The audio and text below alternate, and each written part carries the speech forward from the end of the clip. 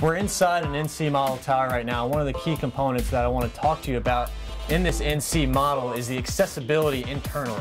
So I just walked through this access door platform. I'm 6'2" myself, and you can see that it's a fairly large door that I can easily walk into.